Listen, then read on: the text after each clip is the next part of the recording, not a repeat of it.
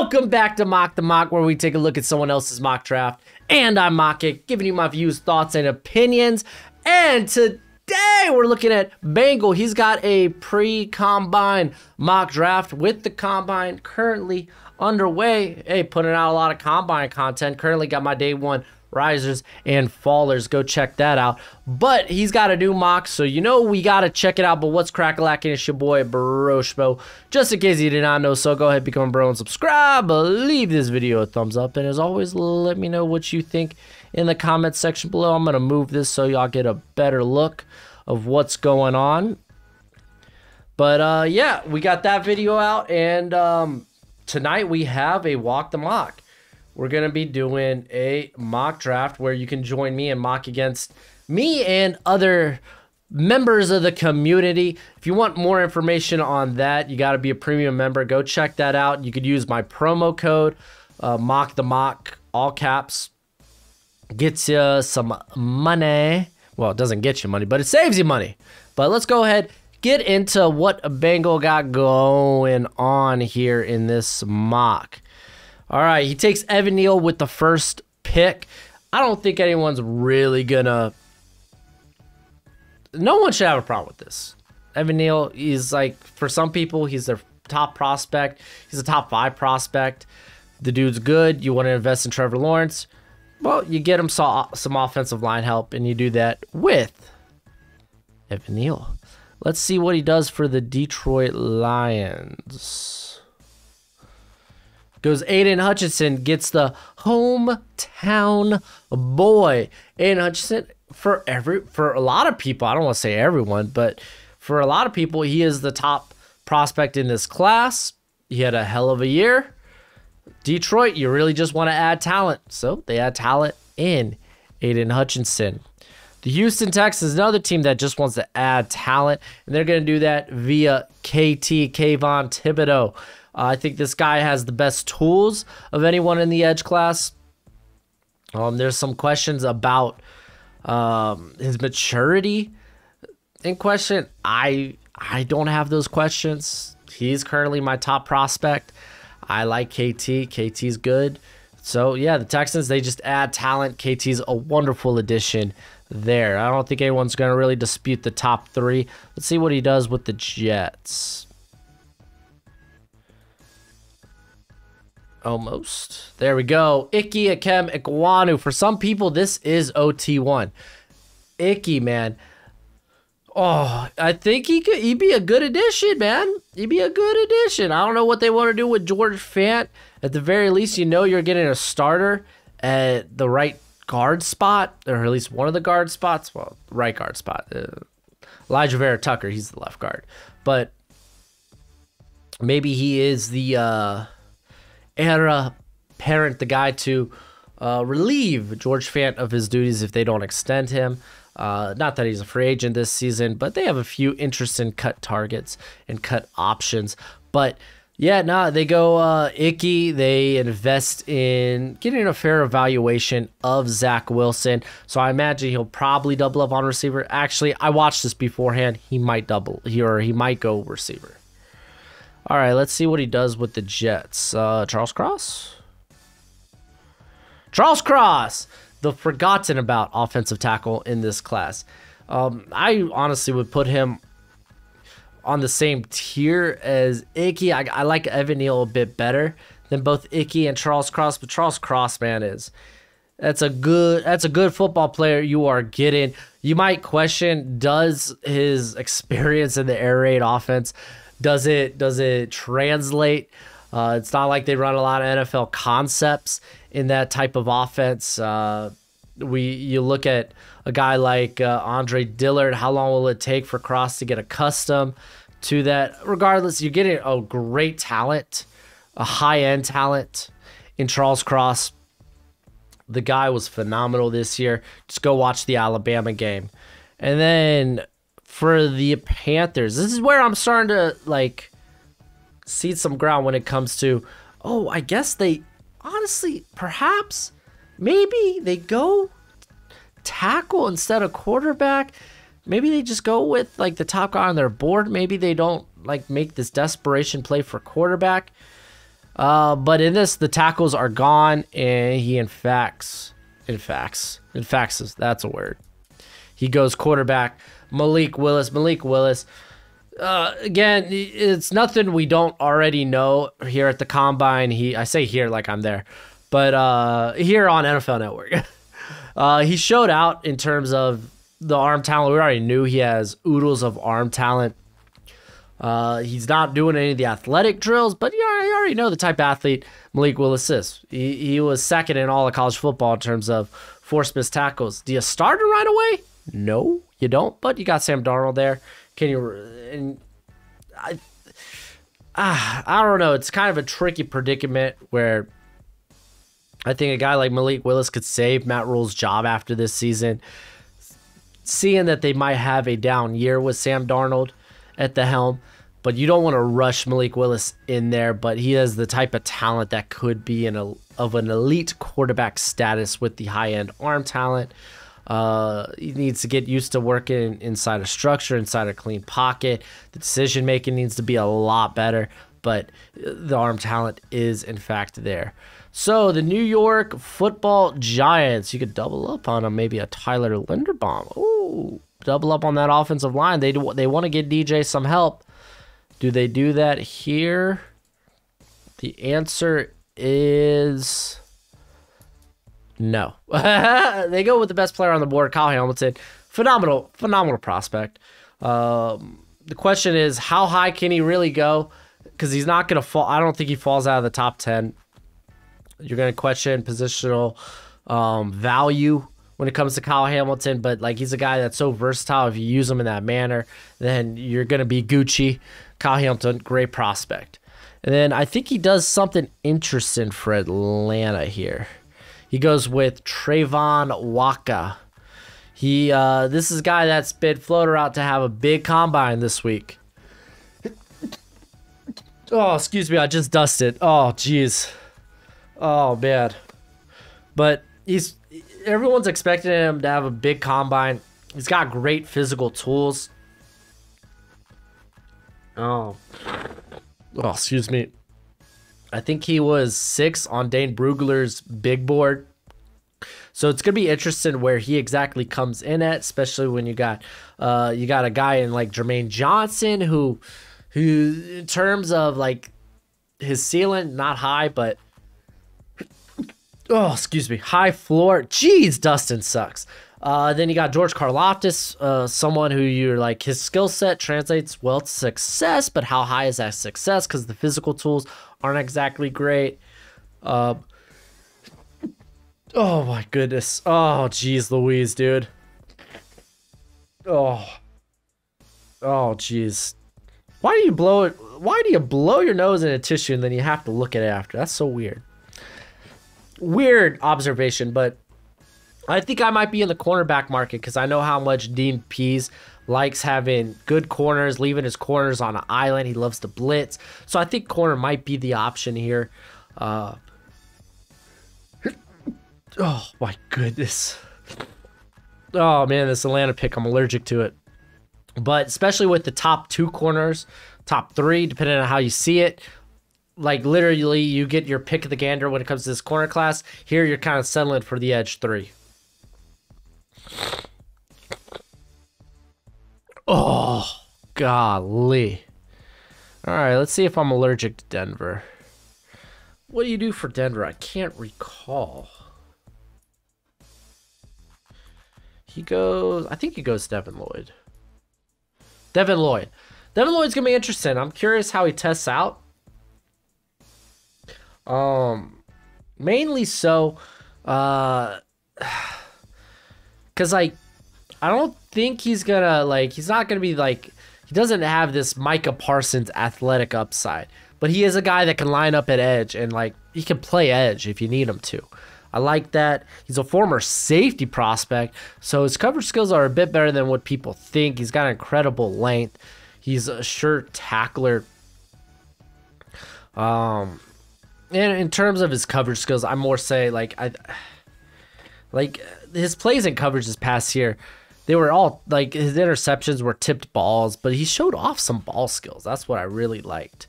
So like a team with like feels like their whole linebacking core are free agents. I could see them maybe going in that area. Now I talked about the Jets investing around Zach Wilson, and they do that with Garrett Wilson. Garrett Wilson, after yesterday's performances, might be back to my wide receiver one. It's real close with Drake London, Treylon Burks. Even Chris Olave came out and showed out pretty well. Jameson Williams, obviously rehabbing the ACL, but he's got that rare start-stop ability in this class. But I think Garrett Wilson just translates well to the NFL. He's a phenomenal route runner. He can win on all levels of the field. I like what he can do after the catch, so I like Garrett Wilson here. All right, I don't think he goes quarterback. He invests at the corner position rather than quarterback, because rumor is, hey, Ron Rivera, he wants a guy that can come in and start immediately, apparently, and that my guy is probably not in this class. But Ahmad Gardner, the talk is a lot of people view him as cornerback one at the combine, because Derek Stingley, it's no secret, the dude's kind of an enigma at this point. I mean, honestly, if you're Washington, you just kind of want to keep adding at the corner position, probably one of, if not the most valuable position on defense. Having a lot of guys that can play at a high level, you kind of want that there. You know, this is kind of the Bucs philosophy where they kept swinging until they hit and throwing stuff at the wall until something stuck. And Washington could be in the same boat here, landing William Jackson. They got Ben St. Jude. They have Kendall Fuller. But, yeah, no, keep going until you get it right. I don't mind that. So, Ahmad Gardner, a guy that I think sounds like he'll test better than expected in the agility drills. He's got wonderful length. There's some mass on that body. He is the most one of the most I guess you would say battle tested press man coverage corners in this class. So yeah. And then the Minnesota Vikings, they go Derek Stingley. The cornerback room sucks. Straight up, it sucks. I know it'd be fun to go elsewhere for the Vikings, but it just makes so much sense with literally corner probably being the best value on the board to go corner. You would really just be trying to do something different for the sake of being different if you're the Vikings. And then the Cleveland Browns go Jameson Williams. So he's a very underrated route runner. They did grab Anthony Schwartz, but Jameson Williams is more of a receiver while Schwartz is this track star trying to play receiver. So grabbing Williams, great value here. Sounds like he'll be back a lot sooner than people think. He's already training, a few weeks after surgery, so pretty darn impressive. The Baltimore Ravens, they go David Ojabo. They reunite not only Odafe Owe with David Ojabo, former high school teammates, but he reunites Ojabo with, his former DC there at Michigan. So, again, Ojabo's a guy that he's going to go where he goes depends on how you view what he can be, because he's just not it right now. He really only saw significant snaps this season, and it was at like week 5, so it was like, you got a very raw prospect. Let's go ahead, jump ahead to both Eagles picks. So Trent McDuffie, who's I think going to test out very well here, a guy that's very fluent in coverages. A lot of people are sleeping on McDuffie. I'm a big fan of McDuffie. And then Jermaine Johnson, a guy that can honestly start now in the NFL at edge. I like how he uses his leverage. He's got better bend than you would expect for a guy that's more of this power rusher. He lit the Senior Bowl on fire. So 2 good picks, I think. And then I believe this next pick is Trevor Pennon for the Chargers. It is. Trevor Penning. So they try to shore up that right side, whether he's playing guard or tackle off the bat. Because Brian Bulaga, I think he's going to be a cap casualty.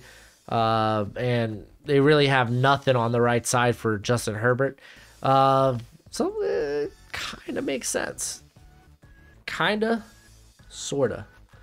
New Orleans Saints. I actually like this pick. Because it really feels like I'm one of the only few people that really like this cat at quarterback, being Sam Howell. Sam Howell, I thought he looked reasonably good here, doing drills at the combine, throwing drills. He only partaked in the throwing drills. A lot of the top quarterbacks only did throwing drills. But Sam Howell, man, like, I think he's a lot closer to being ready to start than like your Malik Willis, maybe Desmond Ridder, I would say, is a bit more ready. They ran a bit more NFL concepts there at Cincinnati, while Sam Howell was like a very RPO heavy scheme. But you really saw, I think, this year was impressive for me because he really had to put the team on his back. The team around him was not good. He kept them competitive. He really, like, outside of Josh Downs, didn't have really any go-to receivers, anyone really balling out at the position. So good on Sam Howell, man. He was viewed as a top 10 prospect going into this year. People soured on him because technically it was a down year compared to what we saw, but I think that's poppycock. What do we do here for the Eagles? Here, let me just jump ahead. Tyler Linderbaum. Yeah, you know, Linderbaum, how far can he fall? Listen, Linderbaum's a wonderful prospect. I love Linderbaum. Do you really let him fall if you're the Eagles? Oh, he doesn't really feel a need. It's like at some point, it's like, listen, he's just a great value here. He's the top guy on my board currently. When it comes to this pick, at some point, you just got to pull the trigger and be like, you know what? He's too good of a player to pass up on. So, I don't mind it. I like it. And then he goes, Kenny Pickett for Pittsburgh. Kenny, you staying in Pittsburgh?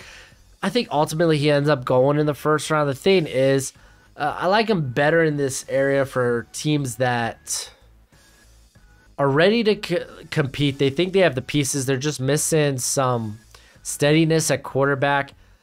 I think he can be a top 15 guy if the situation around him is ideal. Y'all kind of already know my reservations when it comes to Kenny Pickett, why I probably wouldn't take him in the first round. And it's just like, you just know you're not getting a guy that can, I don't think it could be elite. That's just it. I just don't think it. And then we have the New England Patriots. This would be a good place for Chris Olave. But he goes Treylon Burks. Burks, combine, it didn't come to fruition as some of the other, a lot of people just hyped it up to like he's the next DK. He's the next Chase Claypool. He's going to test like A.J. Brown. Oh my gosh, this is Deebo Samuel incarnate. And he's just not, but he still, a guy for his size to move the way he does, still, man, I think is very, very valuable. And the Patriots might find some value in that there. I like Chris Olave here. I like Drake London here.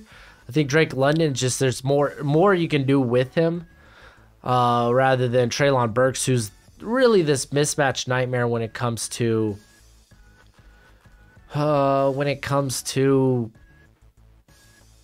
Gojo. Oh wow, you brought in a big stick. Okay. But like on certain routes, you know this guy is going to be feared. And then he goes pretty safe for the Raiders, which I like.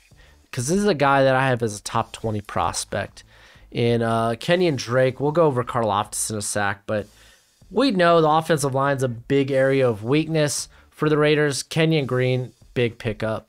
George Karlaftis going to the Cardinals. Karlaftis, again, a guy that can...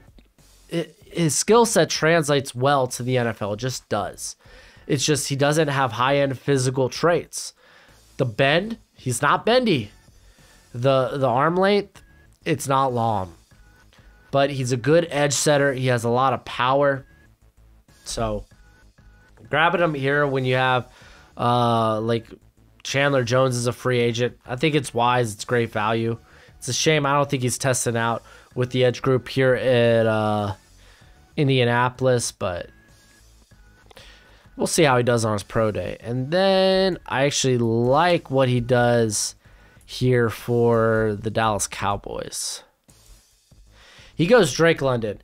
Listen, rumor is, and I love that I actually put Amari Cooper on my cap casualty video. He was on the thumbnail because I was like, man, I think this guy could be a trade target just because how much cap space he frees up. And now it sounds like that he will not be a Cowboy next year. Michael Gallup, good luck signing him. Like, suddenly receiver becomes a need because they really have CeeDee Lamb. They have Cedric Wilson. But then you got guys like Noah Brown, who hadn't seen the field a lot. Semi Fehoko, who they drafted last season, who's you hope he's a late round guy. You hope works out.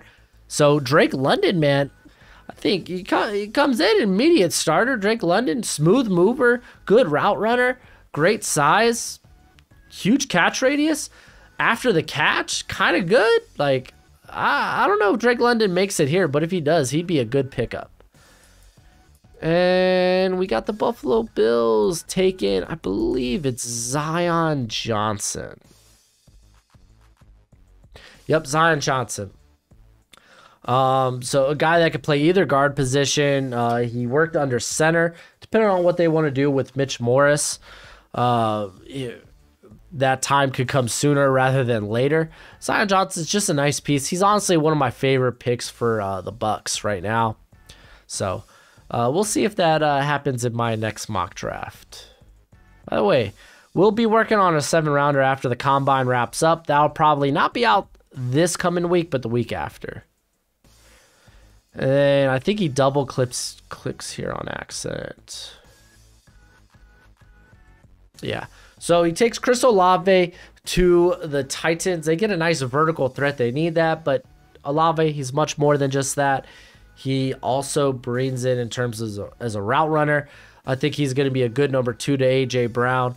Yeah, they got Julio there, but like Olave's a guy that work in the slot, as well as if Julio, he's been often injured. So how much are you going to get from him, really? And then Jahan Dotson had a good testing day. This was a double click again by Bengal, but he was like, you know what, this makes sense. Because they don't really have a separator there on the roster, a receiver, with Chris Godwin going to free agency.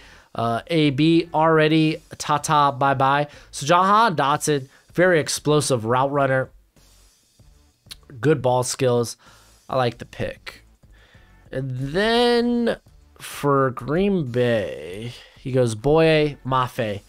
Boye Mafe, man. Listen up, everyone. This guy is going to have a great combine.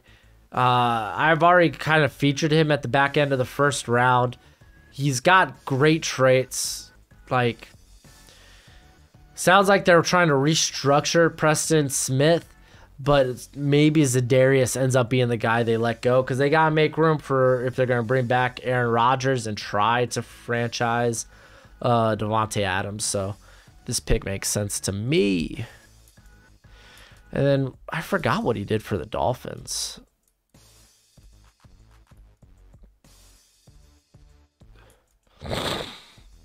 No, I'm sure that sounded great in the mic. What do you do for the Dolphins? Okay, he goes Andrew Booth. I mean,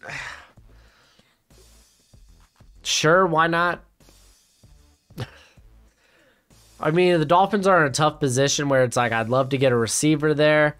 Bernhard Raimann, I think, would be a fine pick, too, just because he's good. He'd fit well with the scheme. We don't really have a tackle on roster. Liam Eichenberg, I see more as a guard, maybe at best right tackle. But Andrew Booth comes in, like Noah Ibignagani hasn't really developed like they thought he would. X is always unsatisfied with his contract, so might not be a bad pick.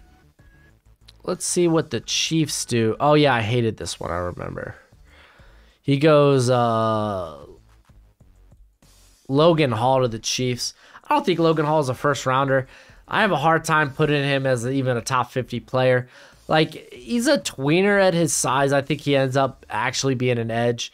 Just, he's going to have to put on weight, and he's just not twitchy enough, or not that he's not twitchy enough. He's not strong enough to play, I think, continually on the interior. So, I don't like the pick. I'm not in love with the pick. A lot of people like Logan Hall because he's a tweener, but I don't know, man. I'm just not a fan. I'm not a fan. Cincinnati Bengals. They go Tyler Smith, a guy who actually measured out very nice. I think he's going to look good here at the Combine. I thought he could maybe sneak into the first round. I think it was tough for him not having a Senior Bowl. He's a young guy. I thought he might wait, come back to Tulsa, play one more year, get that Senior Bowl, and really, really elevate his draft stock. But maybe he sneaks into the first round, man. Maybe. Bengals, they need some help. And then I think he finishes it with Nakobe Dean here to Detroit. He does. Nakobe Dean falls. I don't think he's testing out here at the Combine. There are some questions when it comes to his, obviously his size, but now his athleticism. Some teams just think he's more of this guy that sees the field extremely well. He is quite literally, as you would say in Rocket League, a ball chaser. This guy tracks the ball very well. He's always around the football. Be a great pickup for the Lions.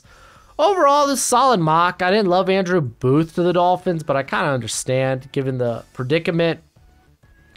Logan Hall, I thought, was kind of a wash pick. Not to say he's a bad prospect. It's just kind of hard to anticipate where he may go.